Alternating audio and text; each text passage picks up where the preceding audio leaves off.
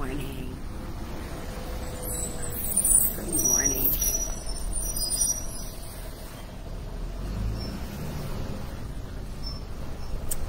Good morning. Good morning. We are back from Richmond live. I'm Jackie Glass, Mama, Navy Vet, Certified Doer, and your laced up legislator for the House of Delegates, 89th District. That was a mouthful.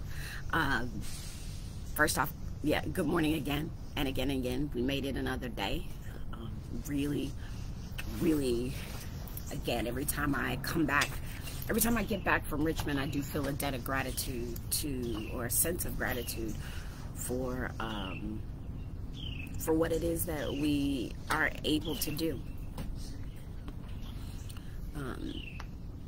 As promised, part of what needs to happen today is I said, hey, we're going to take and break down our budget a bit, which is a big deal. Good morning. So as we break down the budget conference reports, and for those of you, you can drop it in the chat if I need to explain conference reports. I'm so okay with that.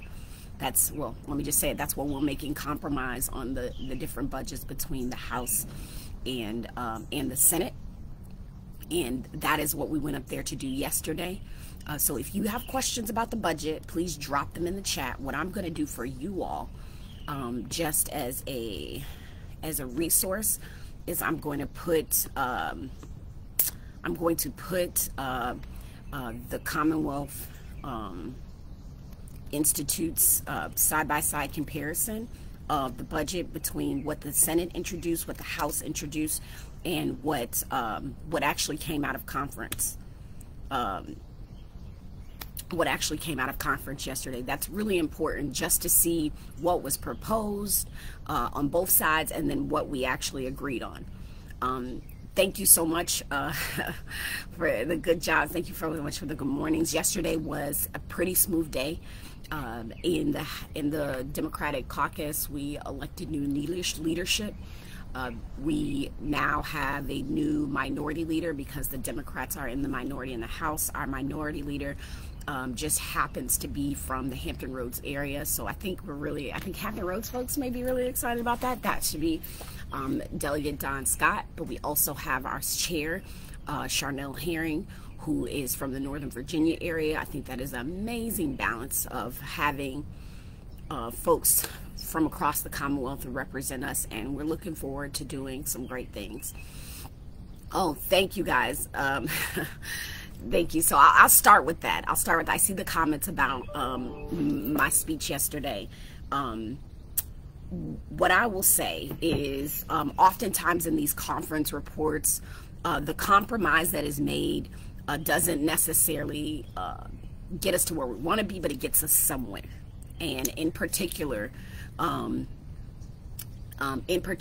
there was a bill, our conference report, that revolved around military retirement. And most of the compromises, or we do a lot of compromises anyway within the budget, but that particular report sort of struck a nerve with me because what it was actually doing was making it so that the tax relief that folks get on their military retirement had an age limit of 55. And I kind of wanted to, and we posted the video the other day for everyone to see, just that little piece of thing. It's an unfortunate truth that, like, it's unfortunate truth that oftentimes when you can't see people, you're not able to advocate for them, which is why we do this, which is why I lean into all the folks around me to help me see constituents that I might not necessarily be able to see. And I just saw good morning from Patricia. Patricia is a constituent that keeps me, like, if there's an issue in the Hispanic community, she's not the only point of contact, but she's definitely the one that's like, yo, here's what's happening. So when you can't see people, oftentimes you may fail to be of service. And this particular bill failed to be of service to the vast majority of retirees. We said we were going to compete. We said we were going to do a better job at taxing military retirement. And it put an age limit of 55. And quite frankly, many military folks are retiring in their late 30s, early 40s, and if they're officers, they're retiring pretty much in their mid to late 40s. It's unacceptable to provide a tax break to the top 10% of folks that retire, right? Like, it actually gives, what it does is it would have been very helpful to flag officers, to very, very senior enlisted, like, but it doesn't do so. Yes, I voted against the bill. I did not necessarily want to vote, but I realized there's a principle in this, is that we can't keep telling people thank you for your service and then pretending like we're actually doing something for them when we're not. So I felt very strongly about it, strong enough to vote against it. But even though I voted against it, I will tell you, I did reach out immediately on my drive home from Richmond to the governor's office, policy office, and I told them, hey, look, it doesn't necessarily have to be this way. The governor still gets to make recommendations. So like with all the things we have, next week we'll be back in Richmond. The governor has this time to make his recommendations on all of the conference reports, and then we go back and we'll have to vote on them on the 17th. So while I was in Richmond today, I have to go back on the 17th, and we'll vote on what the governor's amendments. And so I asked him to consider lowering the ceiling, meaning like not making so much money tax. So instead of saying up to $40,000, we can say up to $20,000, but get rid of the age requirement, because if you're making $40,000 as a retirement check, let me tell you, like, that's a full-time job for people. Yeah. So I do believe in equity, and I do believe in seeing people for who they are. All right. So thank you for that. That video's online for all to see. But I would like to, like I said, if you have questions about the budget or anything in specific, anything in particular about the budget, please put it in the chat so that I can do hopefully a good job at answering your question. Here's what's super important, right?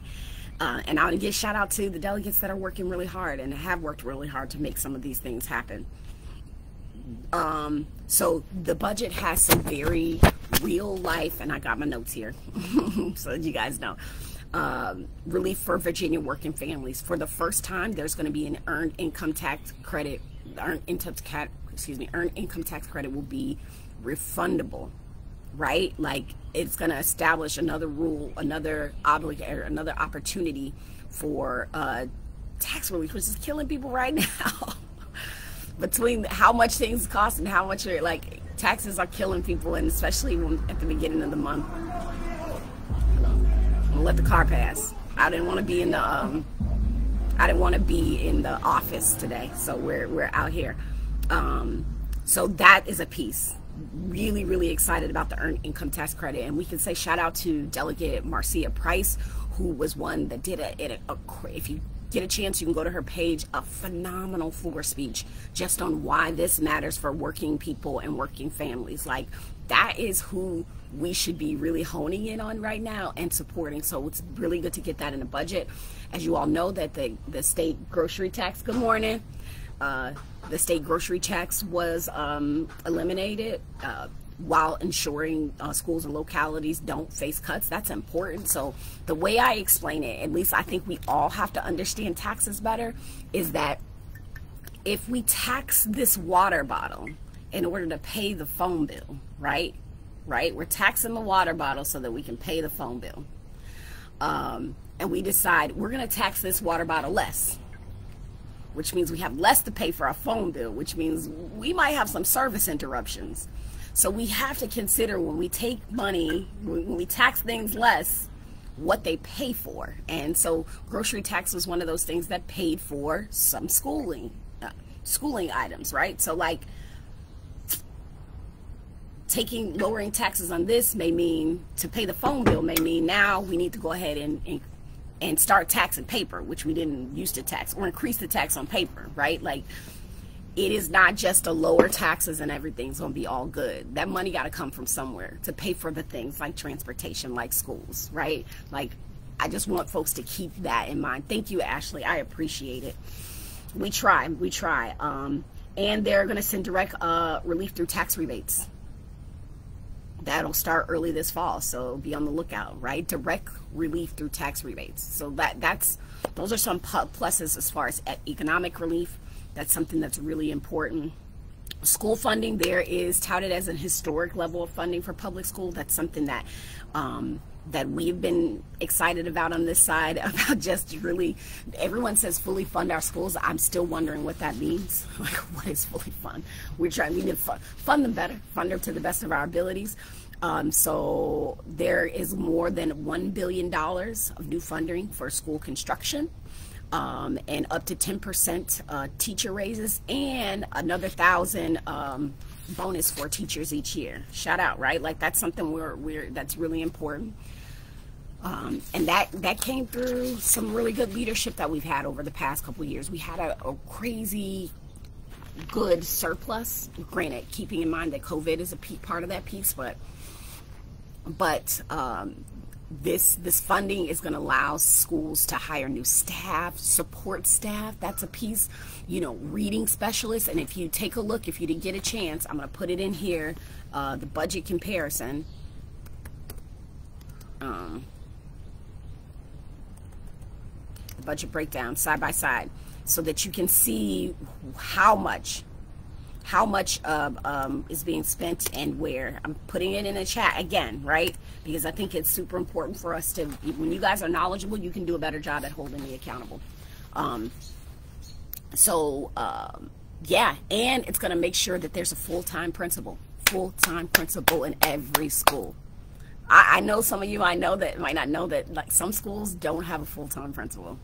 That's real. That's a reality in some spaces.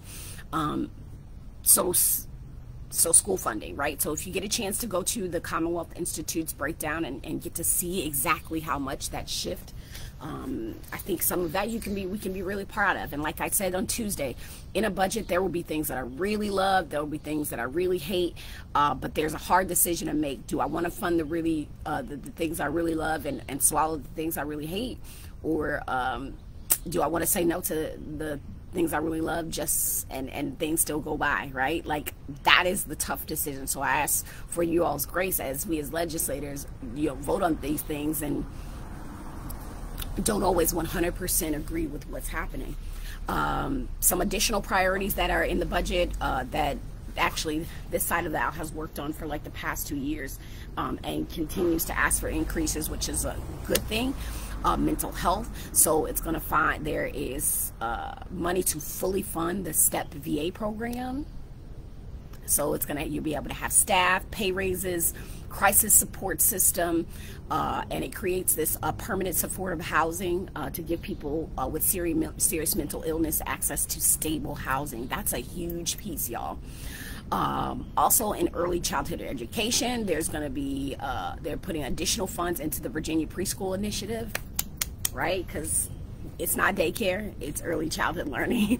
And then expanding some access to 3-year-olds, and create some workforce recruitment initiatives, because we don't have enough folks, right? Like, we don't have enough folks getting in the field to do what we need to do. Housing, so we're continuing to invest in housing. You guys know, I think the JLARC put out a report that talked very, very heavily about the Virginia Housing Trust and what it is, what it ain't. I mean, not the Virginia Housing Trust. It talked about housing, the housing need in the Commonwealth, and I think we're over 200,000 houses short, homes short. So we've got a real issue here. So right now the Commonwealth is going to put an additional or towards affordable housing programs. There's going to be up to $150 million for the Housing Trust, the Virginia Housing Trust, and raising the cap to $60 million for the Virginia Housing Opportunity Grant. Yep, JLARC. So there was a JLARC study, a joint legislative and review. Let me make sure I'm saying JLARC right, and I'll explain that. Jay, thank you for asking. So if I ever If I ever say something that you're like, what the heck are you talking about, please make me explain it to you, put it in the chat. So the JLARC is the Joint Legislative Audit and Review Commission. Oftentimes what JLARC is charged with is if we have something that we're questioning or need more information about, or there's a study that's needed, the JLARC actually comes together, nonpartisan, and they create that report. They do that research. They do that research. So what I'm going to do is I'm going to put the link to the JLARC to the JLARC in the chat, and on the first page you'll see the recent reports that they've done. So they've done an affordable housing in Virginia report, they've done a Virginia juvenile justice system report, Virginia Employment Commission, because the VEC, like God, and then transportation and infrastructure and funding. So I'm going to put that in the chat for all my for my research and knowing what you don't know, folks. It is a great resource. It's a lot of the reason we were able to sort of look at the breakdown with the casino stuff here is the JLARC did a report on casino and gaming in the Commonwealth and gave us a lot of stats on what works, what doesn't work, and what they see based off of data. So it is data-driven, facts-based research, nonpartisan. Okay, so in that JLARC report, you can see the affordable housing report that they did in the Commonwealth. And unfortunately, Norfolk is mentioned in there because we have such a high eviction rate.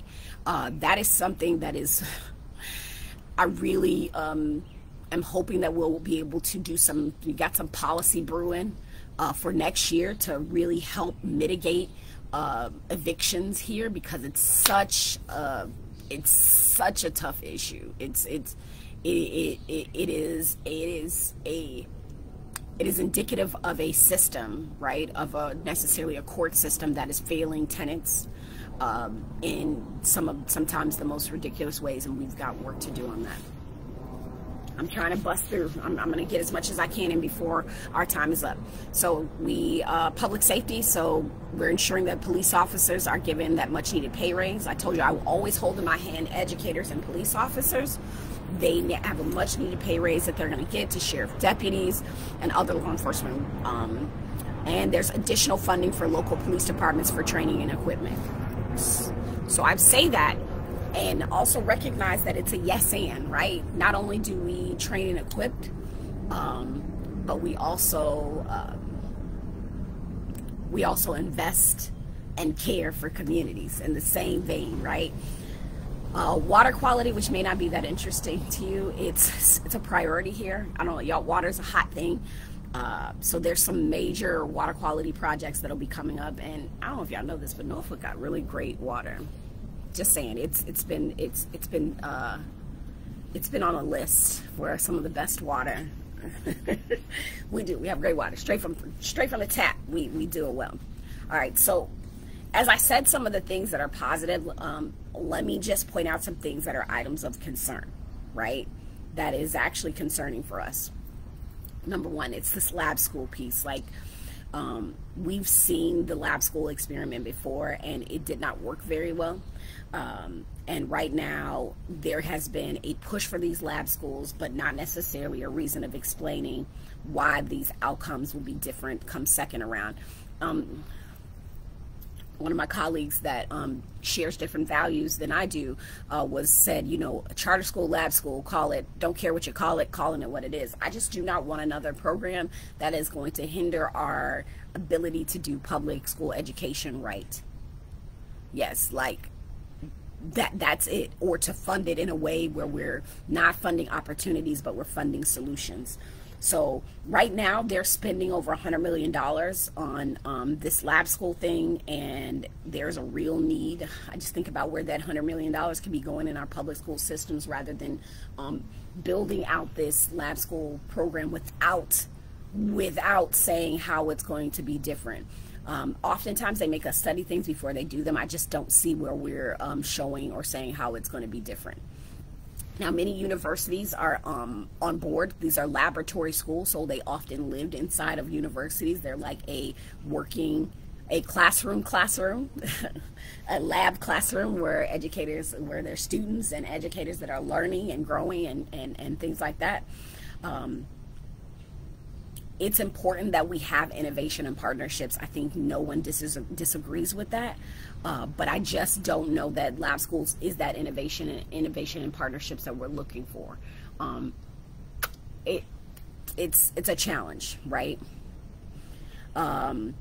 Gun violence prevention, and again, I'm going to give another shout out to Delegate Price for really her floor speech. If she shares it, I'll make sure I share it with you guys, especially for our communities that are facing, maybe violent crime isn't going up, but gun violence is, right? Like, you know, after everything that we've seen in the past couple months, it's disappointing.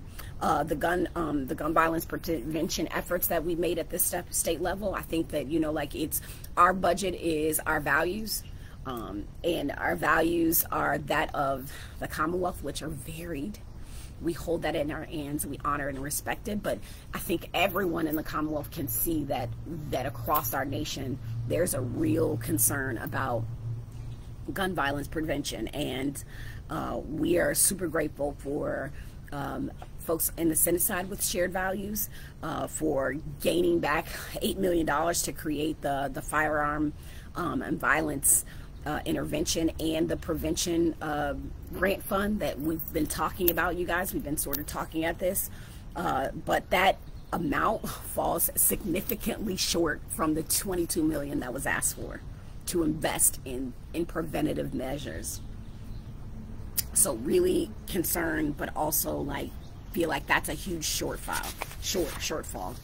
And then lastly, with housing, like, we definitely have had some increase in funding on affordable housing. Good morning.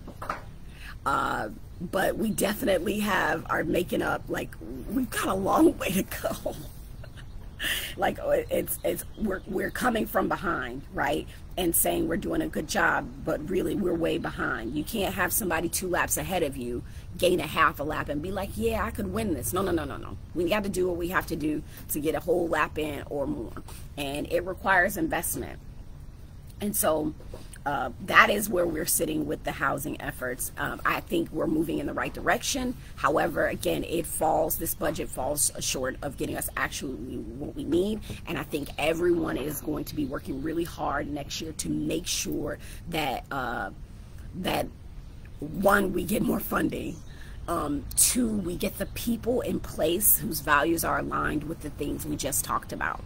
And that's what it boils down to, you guys. Like, I hate to, no, I don't hate to, I just have to say this, right, is right now our shared value side is in the minority, and there are some people in the majority that share values, but not enough to push the needle the way I think many of the people in the Commonwealth want to. So it's going to be next year, whenever they decide to have us run, it's going to be a tough year. But I think we're going to make it easier by getting really great people elected, and it starts right in your own backyard, wherever you are, because I know there are folks in other places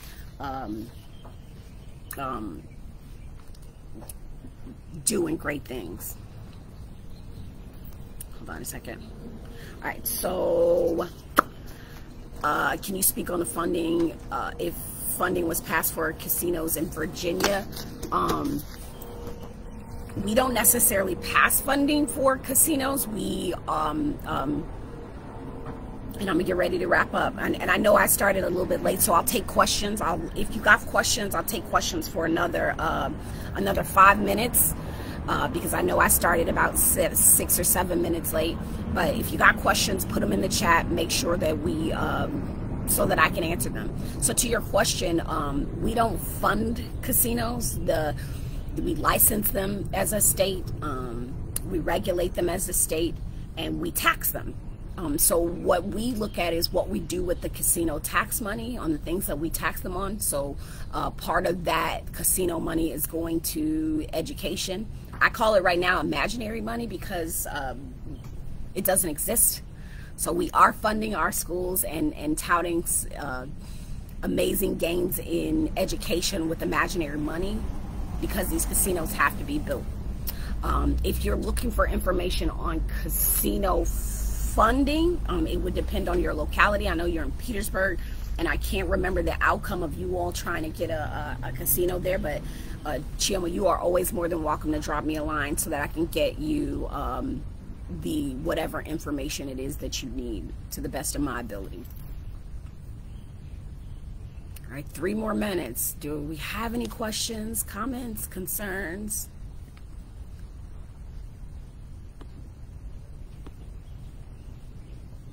Okay, so lack of housing, mental resources, living wage, job can make a real difference. Yeah, I agree. So part of, and I'll go back to the veteran piece, is like what I think we have to understand as we try to take care of people, you know, subsets, whether it is quality of life, I mean, excuse me, whether it's taxing or whatever. The reason why people choose to be in a specific place or space, or why they want the ability to choose, is they're looking at several things. How much does it cost for me to live there? Is there affordable housing? If they have kids, is there childcare? Are groceries high?